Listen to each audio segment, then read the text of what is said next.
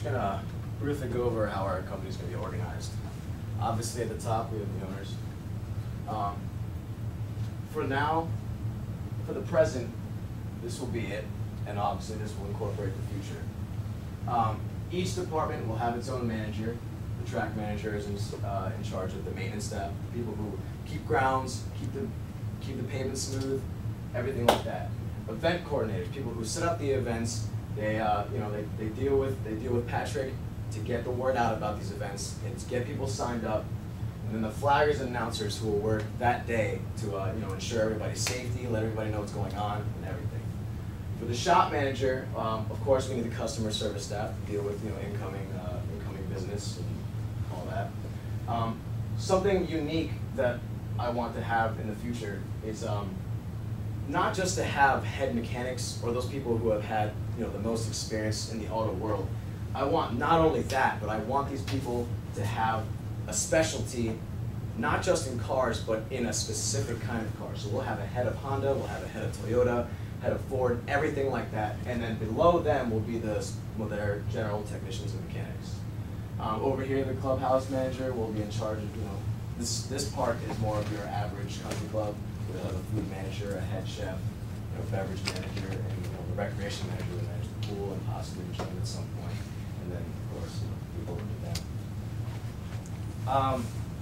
And in addition to that specific thing that makes us unique, not only is the entire company, our whole product, the only one in Maryland, we have the specific car make supervisors, which you don't get at any other shop.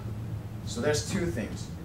And number three, the member fees are lower than any other country club you'll find in the whole area, the entire East Coast. I challenge you. And in addition to all that, we have a constant source of revenue, after that breaking point, regardless of how much business the shop is getting, how much people are coming to eat. We will have that constant membership revenue that just keeps coming in and keeps helping us fund our future plans and just expansion. And last but not least, especially for me, racing and all this, and this Random Racing Motorsports Park in general, it's more than just a premier private escape. It's a lifestyle. And for any additional information and contact stuff, we already have a website set up at randomracing.net. Here we have our general introduction.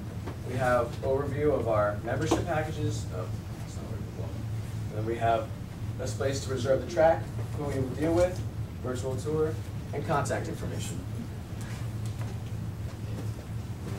Thank you.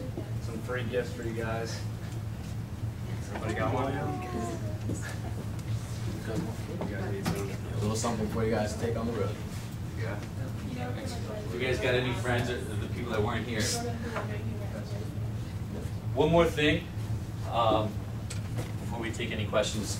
As a team, and we really want to focus the team, as our first honorary member, we'd like to present this laptop bag to Professor as our first honorary member.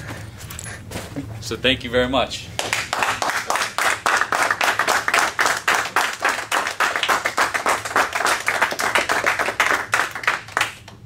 That's some severe swag.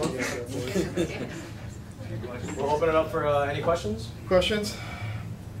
You say it's the only racetrack of its kind in Maryland? Only full road course in Maryland. We have drag strips, we have little skid pads here and there, but it'll be the only full road course. Is there one in Virginia? Yes, there is one in West Virginia, Summit Point, and then the next one closest, I believe, is Virginia International Raceway, which is all the way in Southern Virginia. So it's like a 4-hour trip from here. Okay. And how far is Howard County from Washington, D.C.? Oh, it's about 30 miles, so about 40-45 minutes. Okay, so it's 3 hours closer than any other, at least 3 hours closer. Yeah. Well, the West Virginia is about anywhere from an hour and a half to 2 hours away. Gotcha. So yeah, it's much closer alternative. Okay. And for those people who are living, some members will be living right there, and those will be the first people in line who want to join. Yeah. And it's the only private racetrack too. Okay. In just a Now you lot. say you have a break even at the end of year 3. What's the revenue, the run rate revenue at the end of year 3? I believe we end up with about Or just year 3 revenues would be good. Year 3 revenue, we're bringing revenues. we're bringing 15 million.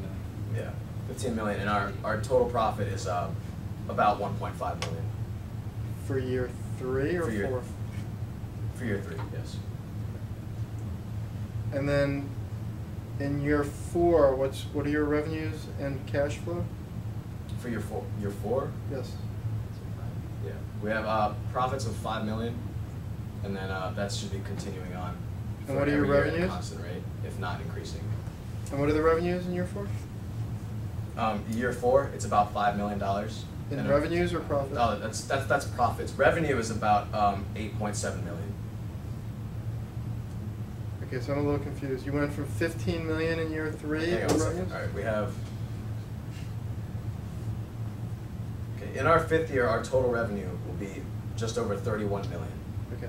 and our expenses will be about 23 million for And year then- 5. And then the 4th year?